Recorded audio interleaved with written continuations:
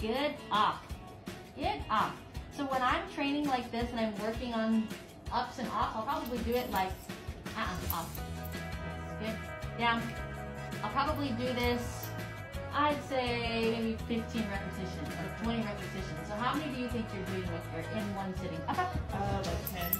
Okay, good. So maybe do a little bit more. Okay. And of the 10 that you're doing, what's the ratio of her listening? Is it like 5 out of 10 times she does it? I would say 5 to 6. Yeah, she's at like 50-60%. Okay, good. So you're definitely making progress. You're doing really good. That's really good. If she's doing really good here, and this is a setup, we're setting it up, we're staging it, and maybe you notice that she has a harder time when your mom's over, then practice with your mom sitting on the couch. The new session now is with mom in the room.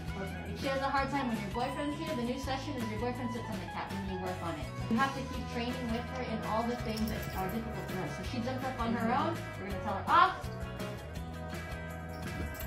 Yes, good. Off. Down. So I didn't want to reward her right away, and I don't want her to think that it's like you jumped up on your own, I'm going to get you off, you get a treat. Up, off, treat. I don't want her to think that. So I'm going to get her off, get her down, I'll reward her after. So you keep doing much of this, it's really good. Off. That's an example of what you're talking about. So now we're just going to wait. If she doesn't want to listen, we're going to take her leash. Off. Yes. Down. Yes. Good.